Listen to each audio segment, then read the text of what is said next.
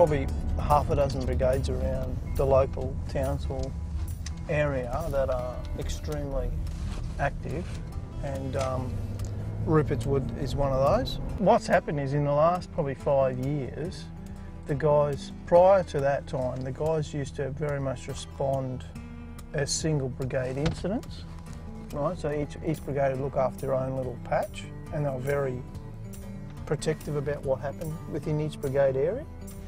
But we've changed that now, where the brigades just operate more as a, where the brigade boundaries don't really matter, they just operate as a service, at service level. So subsequently, when you get a job, it's nothing to get significant numbers of resources to a job. Like, they back one another up, irrespective of whether it's inside the urban area or outside of it. They just work really well together. I think they're very proactive. They have gained a good understanding of the varying levels of skills that are needed to run the brigade, and as a result of that, they're always looking to ensure that they've got sufficient capability with the people that are on the trucks, and because the brigades are always recruiting new members, so there's a whole depth of training that happens from a junior firefighter level through to officer training, and of late, and what we've been concentrating on in the last 6 to 12 months is very much about developing our officers to provide good leadership to the brigades. The trainers are part of, if you like, the leadership group within each brigade, and what I always have found as far as training is concerned is training is very much an important change agent. So if you're empowering people and individuals, well, when you couple that all up, it takes the brigade to a new level.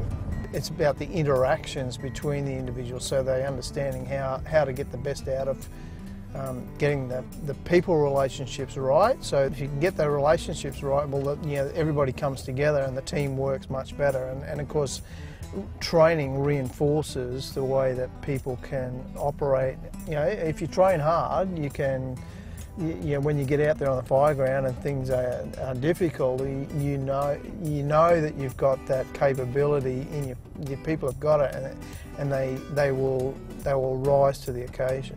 People who are within the brigade, you understand who the other members of your team are, and you understand where the gaps are. So the best people to help identify those gaps and fill those gaps, in fact, come from the brigade. As an organisation, we've got to keep building the first officers and the trainers to understand, so we understand the environment. If you don't have the wherewithal or the leadership from the organisation to provide the training for the trainers, for the first officer, the framework, then you're not going to get it. So what North has done is, over the last few years, is actually develop the training capability amongst the officer corps, so that we can then take it back to brigades, and then take it into a northern regional type situation. We're now finding that like 80% of our brigade, and I think some of the other Eyes-on brigades are the same, is people that actually don't even live in the area. Like myself, I don't live here. And the other 80% of the brigade lives elsewhere, they live in town. And we also have a much younger demographic now, like a much younger brigade. And we've now got people who actually want to get involved in training. We've got younger people who nationally recognised training is important to, because they also want that piece of paper to say, I have this qualification. Well, providing that piece of paper is one way we can actually thank a volunteer. Yep. And we know that. We're always looking for opportunities to thank volunteers, because they give their time in kind and they protect their community. So I think there's a place for, well, it appears that the message we're getting is that there's a place for accredited training in there. When you talk about younger demographic, when you get younger or young new starts, what things do you look at when, what's important when they first arrive? What are the first steps you take training-wise with them? FMS, with firefighter minimum skills, is it's hugely important, and what we're finding is people actually want more and more information. They don't just want a general overview. Yeah. They want to know it specifically. They drive a lot of our training. They're the ones that say, we put out there, this is the training that's available. Oh, can we do this? Well, to get to that, we're going to have to do this first. All right, we'll do that. Move on. And so they're driving that training as well as to what we're giving them, because they want it. They want it all. Since we've started having people like senior firefighter crew leader, they're actually taking on more responsibility and turning up more because they can see that they've got a role here and they can train the younger students. And so in the last 12, 18 months, we've actually had a real structure starting to happen where you've got the new people, you've got the crew leaders, and they're actually taking on the crew leader responsibility because they've been given that training and they actually feel that sense of ownership. We actually said to our firefighters, our brigade members recently, the first officer and the officers are not going to be training the firefighters in the basic skills of bowling, rolling hoses, case 1, case 2, case 3. That's going to be up to the crew leaders and the senior firefighters, and the management team, or the first officer, second officer, etc. will be concentrating on the training of the officers, so the leadership skills of officers, etc. Everyone plays a role. Yeah. And Tony, we're talking about this coming out here, how all through there's a sense of leadership. You're looking for people to lead others, whether it be through mentoring or through just passing on their experience. It's critical. Now, I think it's being done well, and we've identified here is one place that you've got that structure and you've got that very ethical leadership approach to it.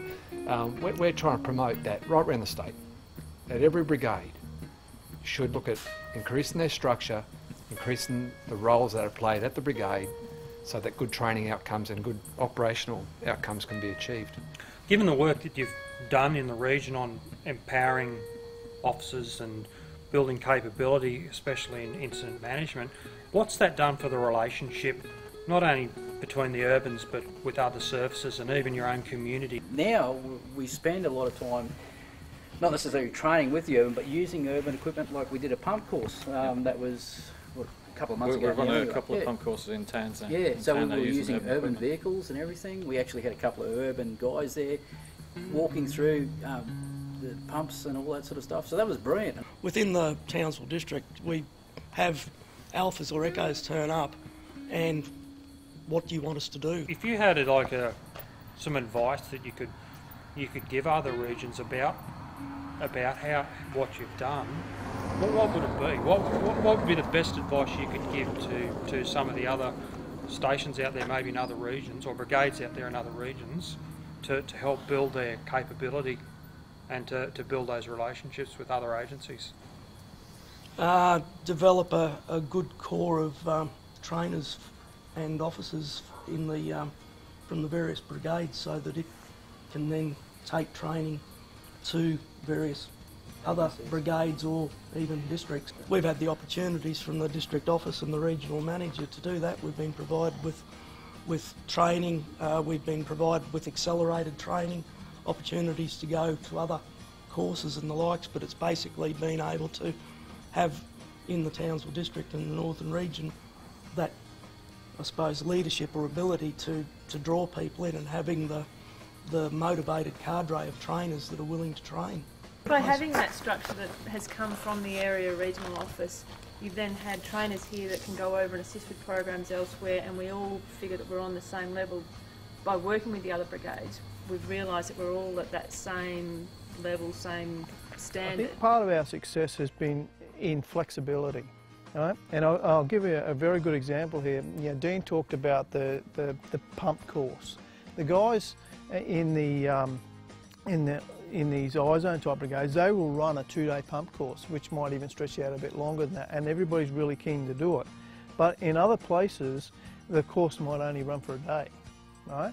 But they're still getting the same learnings. The guys here in this brigade probably get more learnings, but the bottom line is we're still meeting the same level of competency, and it's about the flexibility is in allowing the trainers to determine what is appropriate for their brigades and their community. How do you approach the communication of your training? How far out do you plan? Planning now for the next 12 months. Planning for the next 12 months.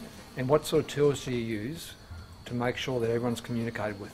I was going to say the online volunteer portal, brilliant, because that's where I go to look at what training we've got planned for our area. Just go in there, and anyone, if you're a volunteer, you get access to it, and they can have a look at it. And again, I was saying before, these people are pushing the training. They're looking at it going, well, I know this is coming up, can I be put on that course? Yep.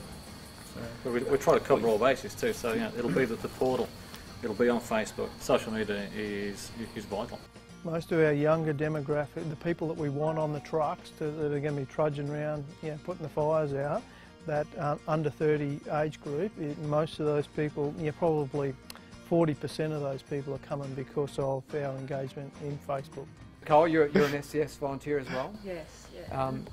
What's your view from the future that there might be more opportunities for training across boundaries? Absolutely. I mean, we spoke at a debrief last year after one incident where there were roles that we couldn't get the firefighters to do because they wanted to be out in the trucks. So there's those opportunities where SES are already trained in that, they could come in and do those roles. So if we do the cross-training with them, we had a trainers workshop at SES last weekend, and there was a discussion that there are some things that we just can't cross-train because the rural fires don't do working safely at heights, we don't have all that gear. Yeah.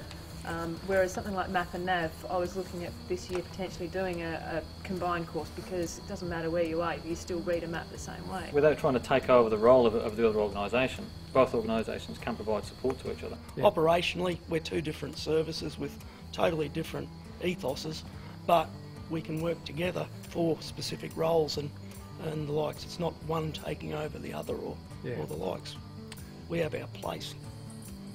Thank you for your time tonight and for the frank and very honest approach you brought to having this discussion.